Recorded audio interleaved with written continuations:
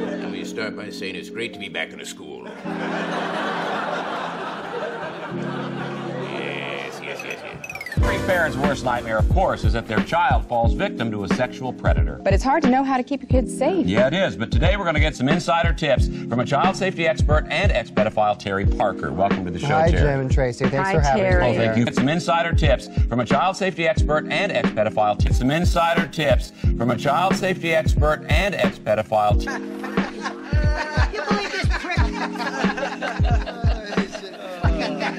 This must be doing his stuff too, you know? For being Now, here. Terry actually kidnapped and sexually molested children for over 20 years. He actually kidnapped and sexually molested children for over 20 years. He actually kidnapped and sexually molested children for over 20 years. And he Wow. was eventually convicted of 13 counts of sexual assault against minors. Yes, well, that's all behind me now. I don't do that sort of thing anymore. I hate this son of a...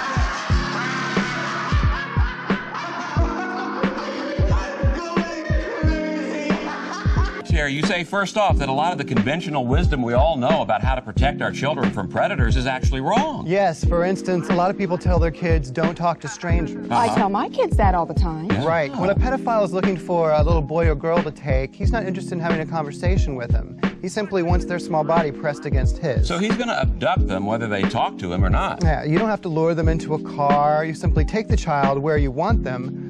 Their bodies are so light. But you do recommend that parents try to make their children less attractive to pedophiles, right? Right. Clothing is a huge factor. If you put a girl in a sundress and French braids in front of the average pedophile, he's going to get an erection that'll rip his bike shorts. Well, that's good to know. Yes, it is. So what should parents do? Dress them in dirty clothing, mess up their hair. Still, this will only deter about 90% of all pedophiles. You know, personally, I prefer a kid that looks a little rough and tumble. Before we go... Personally, I prefer a kid that looks a little rough and tumble. Before we go... Personally, I prefer a kid that looks a little rough and tumble. Before we go... Personally, I prefer a kid that looks a little rough and tumble. Before we go...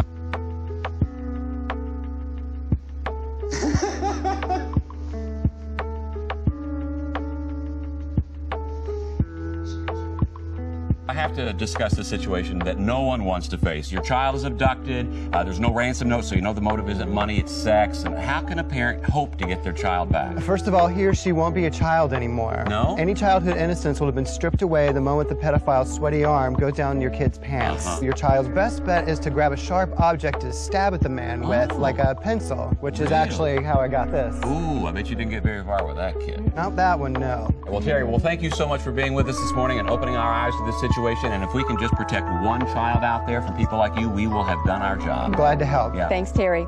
Okay, coming up next, out of the frying pan and into the dryer, a new way to make pierogi. Yum, yum. Cream-covered boy?